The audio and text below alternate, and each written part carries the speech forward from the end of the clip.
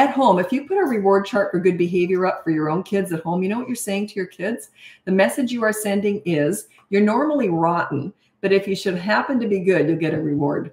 See the difference? It's personal. My daughter gets very sensitive and starts crying when I try to give her feedback about something she did wrong. She doesn't like any criticism or anything. And then someone wrote, because you trust her, it's a compliment to her. Is that what you're answering there? Because I would totally disagree with that. Okay, so my daughter gets very sensitive and starts crying when I try to give her feedback about something she did wrong. She doesn't like any criticism or anything. I don't know how old she is, but it's a bit of a tell. It means that you're actually criticizing her. Why are you criticizing her? Do you need to give her feedback? Did she ask for it? Yeah, I don't know what you're getting at there. I'd want to know. The only reason you didn't put an age, the only reason I'm asking is, what are you criticizing? What are you critiquing? Is it something that's necessary, or are you just insulting her, basically? You once said when you're ignoring a tantrum, this is a really good question, by the way. You once said when you're ignoring a tantrum to not be on your phone because it's rude. I say that all the time, yeah. Instead, file your nails. What about reading a book? What is rude versus what is just keeping yourself occupied? Reading a book is more your mind is elsewhere. Looking at your phone, your mind is elsewhere. Filing your nails, you want to look like this is on your mind. The tantrum is on your mind, but this is how you're reacting to it. I would look out at the trees. I would maybe be doing dishes, but I wouldn't do something that makes it look like my mind is otherwise occupied. I wouldn't read. I wouldn't get into a conversation with someone. I wouldn't go on my phone. It's important that they look like you're just doing a little chore, filing your nails, waiting for that ridiculous tantrum to stop. That's the message you're sending. See the difference? What do you do about an 8-year-old boy who talks back and has smart remarks? He's just reflecting your parenting, so work on yourself. They're between the ages of 3 and 12 years old. All of their behavior is a direct result of your parenting. It's a direct result of your leadership or lack of. So work on your leadership skills, and they don't talk back. They just don't do that. So yeah, it's just a tell. It means you're not a leader. Work on you. Check out the boot camp course. That's all about you and your leadership, and it teaches you how to be a leader by giving respect to get it. You meet their needs and manage their wants. How to build self-esteem in kids. Give them something to be proud of. Their behavior, for one thing. That's why it's so important to be a leader, because you bring out the best in kids. And when they're nice to people, they feel good about themselves. They have high self-esteem. Being good people increases their self-esteem. If you allow them to be snotty and disrespectful and misbehaved, their self-esteem is in the toilet. Guaranteed. Guaranteed. My son's grade 2 teacher called me on her lunch break to tell me this. She said, I have to tell you this. It was so funny. She asked my son, why are you so nice? And he just looked up at her. Mommy makes us be nice. Like they knew they were nice kids. They were proud of themselves. And plus, they heard it everywhere they went. Your kids are so nice. Oh, my goodness, they're so nice. That makes them feel good. Give them something to be proud of. Good behavior is something to be proud of. You can do that by being a leader for them. Okay. So in a classroom, you can have a reward chart for good behavior. You got 30 kids, they don't take it personally, okay? At home, if you put a reward chart for good behavior up for your own kids at home, you know what you're saying to your kids? The message you are sending is, you're normally rotten, but if you should happen to be good, you'll get a reward. See the difference? It's personal. Very different. That's why a huge portion of my clients are teachers, principals, child psychologists. I couldn't do any of your jobs. But they struggle with parenting. Parenting is personal. It's different. There's a whole bunch of stuff that just doesn't cross over. You can have all the degrees you want about kids, but parenting is personal. It's completely different. That's all I specialize in, is parenting. Because when I was working with kids, and I've worked with hundreds of kids and teenagers, I was mothering them. I was very much in a maternal feeling role. I wasn't there teaching them stuff. The teenagers used to laugh because I was supposed to be helping them with math or something, and they'd laugh and they said, could you even do grade 3 math? No, I don't think so. No, I was there for behavior mentor, like as a behavior mentor. But anyway, yeah, it's very different roles, extremely different. Like I've got one principal. She was so cute. She was one of my favorite clients last year. She was just a doll. And she's just funny and she's really interesting. And she's a principal. She goes, so easy running a school, running my own kids at home, very different. So yeah, she can run a whole school, but running, her own household with her own kids, because it's personal. I feel like I'm constantly repeating myself to kids when asking them to do something. So you already answered your own question. You're repeating yourself. I would never do that. Just look at the behavior board. It's completely free, or go to the boot camp course. That's the next level up. It's not free. So you might want to check into your leadership skills, because if you're repeating yourself, like I just wouldn't do it. I mean, once I say something, yeah, it's happening. So, or there's a consequence if it doesn't. You got to be fair and reasonable. Are you asking them something that's fair and reasonable, or are you just being too demanding some days? I don't know. Sometimes parents are very inconsistent, and then they all of a sudden, okay, that's it. I'm in charge now. Now you listen to me. So one day you're wishy-washy and you're giving in, you're yelling, and then the next day you just say, you got to be consistent. That's what I'm all about. I train you how to be consistent. Check out the boot camp course. Teaches you how to get respect over 5 weeks, and it's consistency, but you start small. You start with a behavior board. It's 3 to 12 years old. Behavior board's like I would never use a behavior board. It's just a teaching tool. You're learning how to do this, and you're starting small, one step at a time. Like I'm level 10 with what I teach because I invented it. So, but when you're learning, you got to do level 1, level 2, level 3. So you're learning, okay? Like I would deal with everything in day 1. Would it all be solved? Not in day 1, probably by day 2 or 3. But I would deal with everything in day 1. If I threw that at you, it wouldn't work. You got to start with 1 behavior per week, and you master that one, then the next one, then the next one. You're starting to get it. You're starting to learn how to do this. Our 4-year-old hates taking baths. It's a daily struggle. Any leader parenting tips to help get through bath time without a fight? I got a lot of different tips for that. Could they have a shower potentially? That's one thing. Also, what have you got in there for them to do? Have you got all that? I'm sure you've tried it all that coloring stuff and everything. Or you can get like coloring stuff for the tiles in the bathroom, but I've been told to watch out for that with grout. But yeah, so get something for him to do. And then also just say, look, here's an incentive. If you have a shower, you can get a waterproof cover, maybe put his favorite show on just while he's in the bath or in the shower. So like on your phone or something. So yeah, I don't know, have some incentive. I mean, you want to get that solved now. I know a lot of teenagers don't like taking showers or baths. And that's a lot harder to get a teenager to look after their hygiene. I know it's situational based, but could you give some examples of ways not to tell a kid, use your words, like kids whining, yelling, or throwing things or throwing tantrums? Well, they're all different approaches. So tantrums, basically you ignore a tantrum. And whining, you don't say much about whining. And I don't know how old they are, by the way. And yelling, yeah, or throwing, yeah. I don't know their age. If they're 3 and over, check out my behavior board, and you might want to look into the boot camp course. It covers kind of everything. But attitude, whining is in the attitude department. And also yelling is. We can never put no yelling for kids because it's in the attitude department. So that's the last thing that corrects itself, and it happens organically. You never address attitude. It just happens organically. It improves organically once you're a leader. It's the last thing that happens once you've set up your leadership skills. Check out my boot camp course. It's all about your leadership. Remember, we're not fixing kids here. We're teaching parents. 3.5-year-old wakes up very angry. Mornings are slightly better than afternoon naps. How to improve his mood quickly? You can't improve a mood quickly. You can just let him chill. Just read a book to him. Let him read a book. You can turn on a show for him for a short period of time. But yeah, just let it has something to do with body temperature, I've heard. I don't know. But my son used to wake up on the wrong side of the bed. Not every time, but sometimes. And it was more likely to be during a nap, which he didn't nap often, but if he did, he'd often wake up grizzly. Some people, adults, even wake up on the wrong side of the bed. I'm a morning person. I'm quite nauseating. I wake up very cheery, but I'm not cheery at night. I get very sleepy at night, so I get tired very easily. What do I need to do to work on myself? As I always yell, and it seems like I'm not being heard. Well, you're not being heard because you're yelling. Yelling, it doesn't work. Check out the behavior board. It's completely free. Everything I have is in the link above, and it'll teach you how, like you put no yelling on the behavior board as your rule, and it'll call attention to it. And then you have to play tag with the kids or something. You have to do something. If you yell at them, you have to make it up to them. You have to do something fun. It'll just not only will it call attention to your yelling and make you want to stop if you have to play hide and seek with them every time you yell. It's bonding with the kids, right? That's showing them that you're a leader, that you're accountable. If you're accountable, they're more likely to be accountable. That's why that behavior board, everybody's on that. I've heard there's lots of other people out there doing that now. I invented that. I put parents on the behavior board. I invented that like 16 years ago. Says, is it okay to give a warning before a consequence for a 3-year-old? I've been giving consequences a lot today. For example, if he's running on couch, can I give him a warning and then give consequence? Not if he already knows it's naughty. You can't. In other words, you're allowed to do something bad once. He already knows it's bad, so he should never do it. You can't. It's kind of like the countdown method. Let's say they're hitting someone and you say, if you don't stop hitting by the count of 3, you'll be in trouble, buddy. 1, 2, and they keep pounding, pounding. You're teaching them it's okay to do the bad thing in the short term, but not in the long term. So you're actually condoning it for the short term. Now, if they already know it's bad, you have to have a consequence for each time they do it.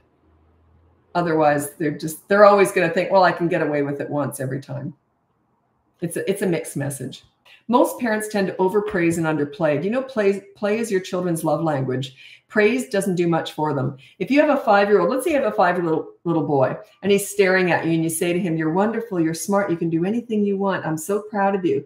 I'm going to go do the dishes now. This is his face. Praise, what did it do for him? Not much. You say to that same 5-year-old little boy, hey, what are you doing? Can I play too? Watch his face, right? So praise is overused and play is underused. I'm not saying to never praise, and I'm not saying to play 24 hours a day, but be very aware of that. Are you overpraising and underplaying? Praise is not their love language. You think it is, but you're wrong. Play is their love language. This is another one that I talk about, and I told my kids this. Teach your kids to never be proud of their gifts, but be proud of their actions. I told my kids, if you're born gifted, you're born beautiful, don't take pride in that. That's just luck, okay? Be grateful when people praise you for it. Say thank you, be polite, but don't take pride in it. You take pride in how you treat people, how you act, and what you do.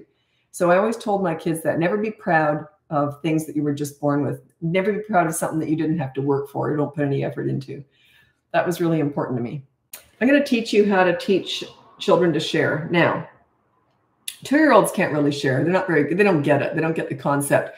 You can teach them how not to grab stuff off other people, though. So it's sort of, in essence, sharing. But then you have to be in charge of sharing. And I'll tell you a good example of that. Let's say you go to the park and you got 2 little ones, a 2 and a 3-year-old, or a 3 and a 4-year-old. Probably more like a 3 and a 4-year-old for this. But anyway, so you got little ones and you go to the park and there's only one swing. I would say I always take charge of these situations. I try and see trouble that might come up, and I try and head it off, right? So I'd say, oh, there's only one swing and there's 2 of you. So here's what we're going to do. You're going to take turns swinging, and each turn gets 2 minutes. I'm going to time it. And we're going to flip a coin or hold a rock in my hand. You guess which hand. Whoever wins that, you go first. But the first turn gets 1 minute. So the first turn you get to go first, but you only get 1 minute. And then every turn after that, you get 2 minutes. And then you start doing it. Okay, so they're learning about fairness and they're learning how to problem solve. So they might actually start doing stuff like this. They can just count to 20 or whatever, and, like take turns or count to 60, whatever it is. So they can take turns swinging. The whole idea is that you'll start doing this. They're going to get bored with it. They're end up going to both going over to the swing anyway, or the teeter-totter or something else. So do they even have teeter-totters anymore? I guess they kind of abolished those because a lot of kids are going under there and getting clunked in the head. But anyway, so yeah, you're teaching them how to problem solve, how to share, how to organize stuff. So yeah, something that comes up a lot in coaching too is, just so much of this, a lot of guilt and shame, mostly with the mom. Dads have it too, but they don't tend to verbalize it as much. They tend to verbalize it more in anger and frustration, but I know it's guilt and shame too. There's no point in that. It gets in our way. When I'm coaching people, I say, can you just leave that somewhere else, the guilt and the shame? Because I'm not about talking about yesterday. I'm about today and tomorrow. Therapists talk about the past. Coaches talk about the future. So I'm all future-based. So if you're feeling guilty or ashamed of the way you've parented in the past, let it go. You did the best you knew how, right? So everyone does the best they know how, and guilt and shame will get you nowhere. They get in your way, if anything. Okay. And you tend to overcompensate sometimes. And then the kids get more out of control. Then you yell at them again. You see, it's just, it doesn't help you at all. So yeah, no room for guilt and shame. It doesn't serve you. And like I said, everyone does the best they know how. No parent is handed a baby in the hospital and says, I'm going to mess you up. Everyone goes, I'm going to do the best. I'm going to be the best mom, the best dad. Everyone does the best they know how. Okay. So let's say your parents messed you up. They did the best they knew how. I get this in coaching a lot. Parents talking about how horrible their parents were. So I say, yeah, they did the best they knew how. So not the best they could, the best they knew how. My daughters don't get along, and it drives me manic. They are 11 and 14 years old. You can't force kids and siblings to like each other. They love each other, but you can't force them to be friends. So did you say they're 2 girls? My daughters, yeah, your 2 daughters don't get along. 11 and 14 years old. Okay. One thing to avoid doing is when you've got kids who don't get along, you don't do one-on-one time with either of them or any of them. You do group stuff. So you do stuff with them together, and you always play to the weakest link. Do stuff that the 11-year-old will be just as good at as you and the other one. So it's nothing really competitive. You might just go shopping or window shopping, or you might go to the arcade and do stuff there. You might go go-karting. You might go, just do something where it's just kind of fun, not competitive, and you're doing it together. It teaches them how to get along. If they're getting along with you there, they're more likely to get along when you're not there. So do stuff with them. Don't single them out. And if they start fighting, just say, well, you can sit there for a minute and you sit there and we'll just sit here. We'll wait for a minute and then we'll try again. So keep separating them when they do argue. Say, okay, you go over there, and then we'll try again. I got a million different ideas for that. That's just some general advice. Okay, so is it normal to have 20 plus consequences a day? Well, it could happen if that's what you're doing, but that's not what you do. So let's say that the rule is no hitting, and they hit twice and you've had a consequence each time. By the third hit, don't tell them this ahead of time. By the third hit, you say to them, I'll tell you what, you've hit 3 times today, so we're going to go straight to media blackout now. Check out the behavior board and that will make sense. Okay, so you start with a positive action. That's the consequence. If they won't do it, or if they've done the bad behavior too many times, then you resort to the second consequence, which is the negative deprivation. You take something away. So, and then parents always say to me, yeah, but what if they keep hitting during the 24-hour media blackout? At the most, I might say, that's why you've got media blackout. It's going to be hell. Yes, it is. But they're learning. Okay.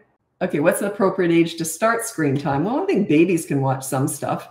I'll give you a good example. I was out with my daughter-in-law and my granddaughter. My granddaughter's just 5 months old. And we went out for lunch and we were like, oh, geez, who knows how long this is going to last? We might just have to get it to go. So she was really good. She was just sitting there in her little seat and just looking around, looking at her hands, you know how they are. And you could see she was starting to get finicky. Well, generally, once she starts crying, that's sort of it. So quickly, the mother was frantically getting the phone out and putting that vegetable face thing that goes across a black screen. And she's just enamored with it.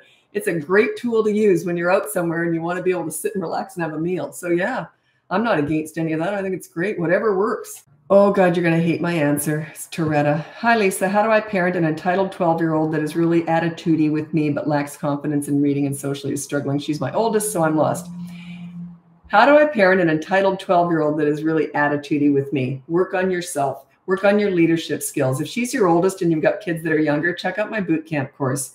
Because all that stuff comes from lack of leadership. Their behavior is 100% a direct result of your parenting between the ages of 3 to 12 years old. So that's on you, which is good news. It means you can change you. You don't try and change your children or fix your children. You work on yourself. You educate yourself on leadership, and the attitude just goes away. It just does. It's the last thing to go, by the way, is the attitude. A lot of parents say this to me, when does the attitude change? I said, you'll know when you're a leader, when the attitude goes away. My now 4-year-old daughter always runs and runs away from. So you got a runner, put her on a leash, get a leash, put a harness on her before you go out and say, if you run, you're going to get clipped into this leash. And is that what you mean by a runner? Although at 4 years old, they're not usually running. But anyway, there's 4 things that children are born to do or they're never going to do. Okay, I'm going to read those out. I already know them anyway. 1 is tantrums, 1 is running, 1 is climbing, and 1 is hitting. They're either born with that DNA, that genetic code, whatever it is. They're either going to do those things, all 4 of them, 2 of them, 1 of them, or none of them. They're either born to do those things or they're never going to do them, okay? It's not your fault if they do them, but it's up to you to sort of train them out of those bad behaviors. Only one parent should be a leader. Does that mean that the other parent doesn't get respect? No, they can get respect by osmosis. So I'll give you a good example. My mom was a leader. My dad was the pleaser, but he figured out, he would say to me, do you want me to check with mom first? And I would go, never mind. And the same thing with me and my ex-husband. He was the pleaser. I was the leader. So we were on the same page. So he got respect because all he had to say if the kids tried to push him around was he'd say, do you want me to tell mom? And that's all it took. So we were on the same page. We were like a united front as parents. So they do get respect, but it's because you're the powerhouse behind it. And that's okay. There's nothing wrong with that. How do you get an almost 3-year-old to stop hitting as soon as we take something away? You just physically restrain them. You say no, and you physically hold them. You don't look at them or talk to them after that, though. It's physical. But if they're almost 3, put them on the behavior board and say no hitting. And every time they hit, there's a consequence. It explains it in the behavior board. That is the example on the behavior board. If you yell, you start with no yelling for you. If they hit, you start with no hitting for them. The behavior board starts at the age of 3. Does physical restraint work at 6 years old? She hits me or herself during a tantrum. Okay, not necessarily. As they get bigger, you don't physically restrain them. So you just put down no hitting, and then you just have consequences. It's a slow burn. They'll learn eventually, but in the meantime, it's going to be hell. Okay? But if they're 6 years old and they're still having tantrums, you want to work on your leadership skills. Tantrums usually stop by 3.5 to 4 if you're a leader. Okay, they learn how to control themselves because they know they've got a leader. They know those tantrums are never going to work. Past the age of 4, they only do what works. If they're still having tantrums after the age of 4, it means they're working. You're feeding it somehow. Pretty much guaranteed. So yeah, work on your leadership skills. Check out my boot camp course. It teaches you how to be a leader in 5 weeks. It's an online course. It's got lots of videos and written stuff in there. And it's really good reference material for down the road because it goes from 3 to 12 years old. So you can imagine that's a very wide range, but your parenting is very similar. Their problems are different though. So I've got a whole bunch of different stuff, different age stuff in there. What to do when a 7-year-old talks back after consequences are given? What can I do? Unless they say a bad word, like a swear word or something. If they say, I hate you, this would be what I would do. So you said, okay, your consequence is this because you broke that rule. I hate you, you're lousy. I would go, whatever, and then just walk away. Don't feed into it. They're just trying to get under your skin. If they get under your skin, they just won away. How do you deal with lying? Put down no lying on the behavior board. Just say it like it is. No lying. If they steal, put down no stealing. Okay, but never put attitude. We're putting actions on there, except for bad words or name calling. Those are the only 2 things. There's sort of attitude, but I will put on there. So it's just actions other than that. But yeah, put no lying on the behavior board. Regarding the 6-year-old tantrum, she was a good toddler. Tantrum started late around 4 or 5. That is really unusual. They don't usually start tantrums at that age. I'd want to know why. Are you a pleaser parent? Is that your style? Pleaser parents, that can happen with pleaser parents because they do tend to get entitled and tend to start having tantrums when they don't get their own way. So yeah, that's the only reason I've ever heard of that happening. Unless they go through some kind of trauma that upsets them and sparks that behavior. But yeah, you might want to check out the boot camp course, work on your leadership skills, and tantrums should stop.